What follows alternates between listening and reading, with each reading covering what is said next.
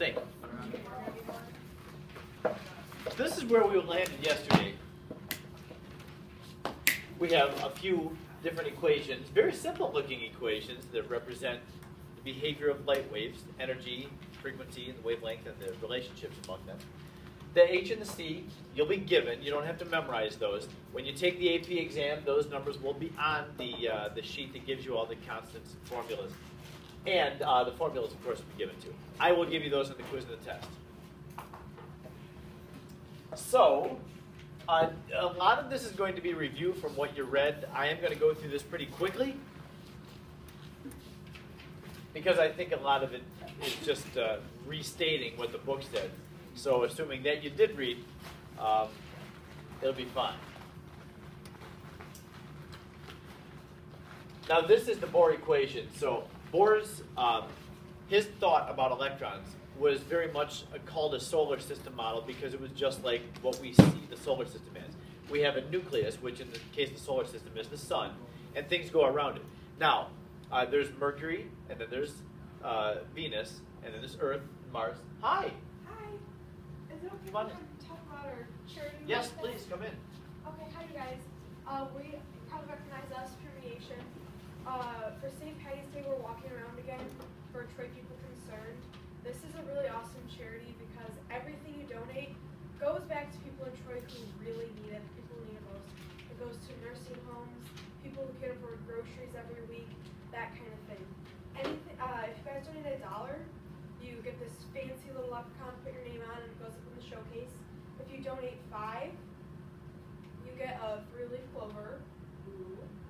And anything more than $5, you get a gold 3-leaf clover. So, if you guys would donate, we would really, really appreciate it. Again, this is an awesome cause, and I mean, look at what Athens just did. So I feel like that should inspire. Did you hear what Athens did? Their charity week? Did they raise like 100? They raised Over 150,000. Yeah. $155,000. All right. So yeah, if you have $1 or a $5 or whatever, if you want to give it to Troy People Concerned. I'm sure. This is the last thing I'll be posting. No, we're doing this until the 24th. So, yeah, anything is accepted and appreciated. Wow. Say that. Why do you say that? The way you say it.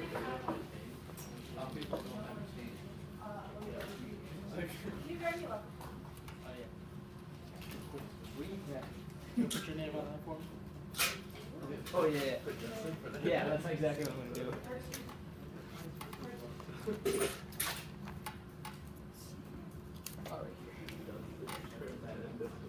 Who has a luck?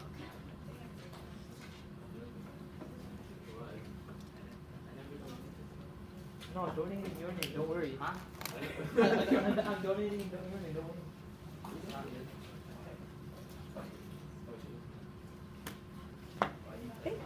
No, don't worry.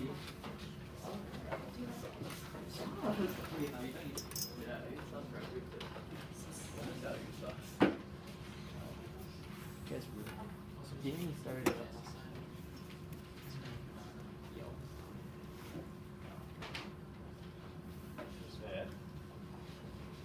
Here's the big 9-1 this year.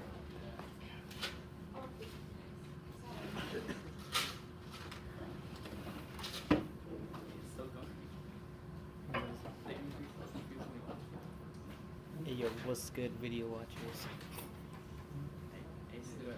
He's not gonna watch it. Oh yeah, that's true. We can't. All right, thank you. No, we should tell him to watch it.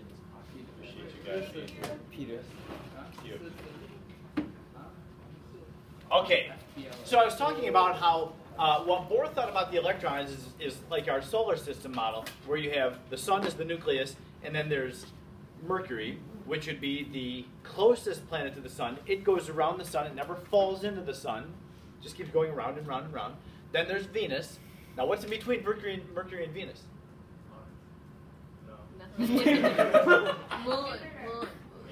What's in between Mercury and Venus? I'm so sorry that I asked this. No. Wait, no, they're the first and second planets. Yeah. Yeah. No, they're the first. Wait, what is in between? Okay, I'll just tell you. Mercury, Venus. There's Mercury and there's Venus, and what's in between them is a lot of nothing. It's just empty space between those two planets. Bars. Man, You're so dumb. I thought I'm that sorry would be if you're a viewers just gimme answer and video not so. watchers. Yeah, so We'll we'll just have to go back and edit brain this cells video. right now. Yours is from ours, you know. Well, I have a space ship. We can tell he has not been out there too much. Anyway, so that is the exact same thing that Bohr was suggesting. There's the first energy level, and then out from it is the second energy level. But the electron cannot be in between the first and the second. It doesn't exist there. So that is this idea of quantized energy, that the electron can only have certain allowed energies, and if the energy is not allowed, the electron cannot have that energy. So it's a strange thing, because we think that, well, if we're going to go from Mercury to Venus, we need to get into some space shuttle or space travel vehicle and go there. And so we would have any space from any distance from the sun between Mercury and Venus, because we had to go through that distance. But the electrons don't do that. For however they do it, they jump, but they're never in between. So that the energy of the electron is calculated like this, and because this term is squared, that's why the energy levels are not evenly spaced. It's a good day in chemistry, isn't it? Do you want Except you're distracting my students. No, thank you. Now you're distracting the teacher. alibis? Should pass around my favorite thing. Okay, so this is the Bohr equation. The variables are defined there. E represents the energy of the electron. The N is what energy level the electrons are in. And the Z squared, or the Z, the book says it's the nuclear charge. I think of it as the atomic number. It's the same thing.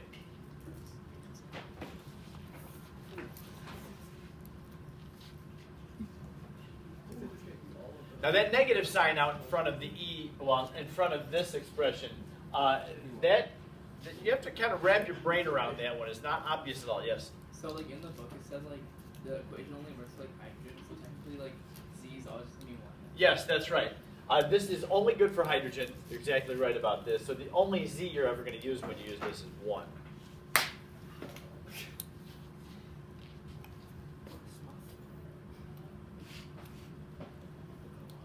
Just in front of everyone.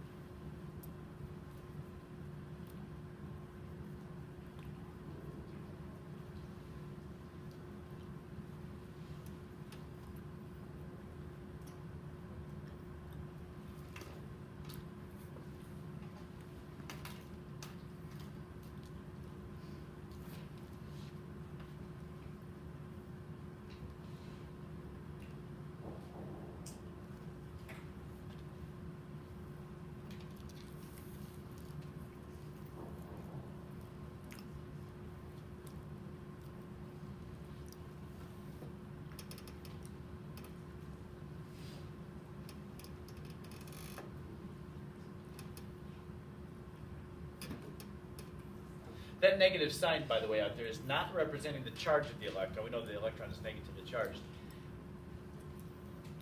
It's there to make sure that the sign is right for when the electron jumps up higher and when it falls back down lower. That will work out the sign. Where if we didn't have that negative sign out in front there, it would be backwards. We'll see what that is, because we'll calculate the energy for different jumps. We good with this slide?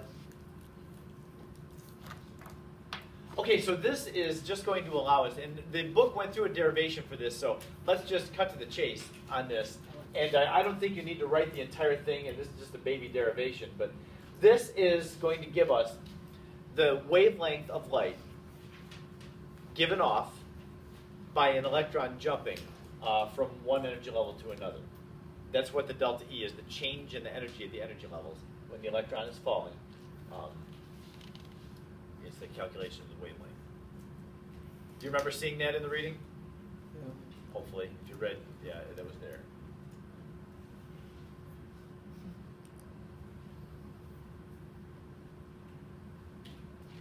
And I think I don't think. I know the Zumwalt's even derived this thing. It's so simple.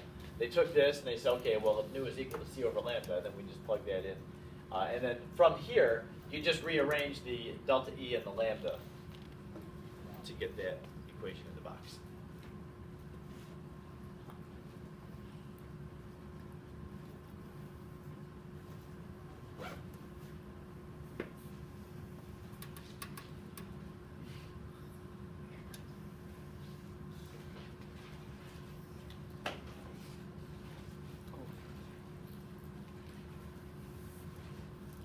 Okay, we all good with that? This part we're not going to do. It just goes through some of the background, what Bohr was thinking. I'm going to skip that part. And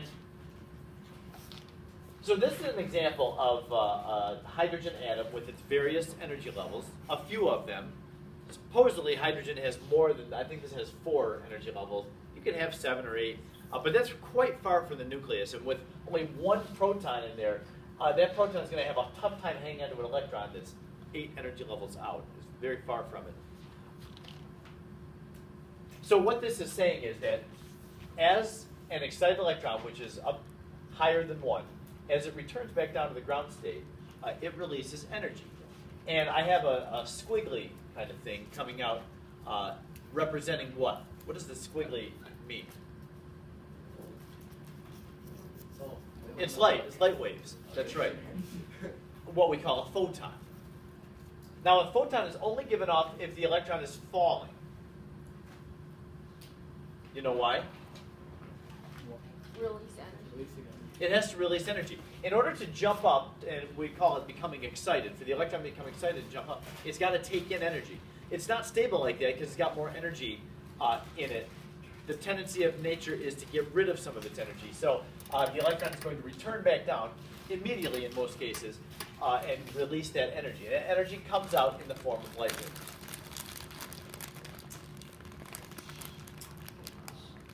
Now I have an example down here that we're going to do, and I know this is a little bit frustrating because the font that I use, this looks like a Z. It's not, it's a 2.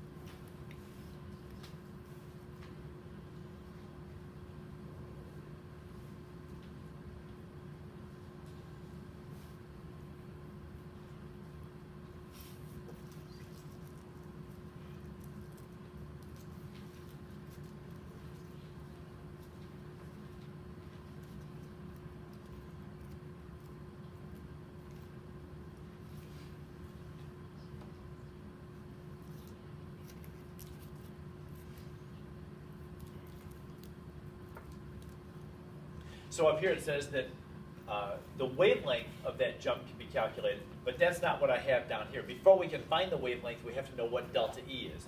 How much energy is it releasing as it falls from the second energy level to the first? So that's delta E, and we always calculate delta by taking the final minus the initial. So the final is the energy at n equals 1 minus the initial, the energy at n equals 2. So that's why I have it arranged like this. The delta E is n equals 1 minus n equals 2. So the delta E looks like what? We're going to have to plug in 1 and 2 into that Bohr energy equation. The energy at point 1 is negative 2.178 times 10 to the negative 18 joules times z squared, which is 1, over the n squared, which in this case is 1. Well, that's simple enough.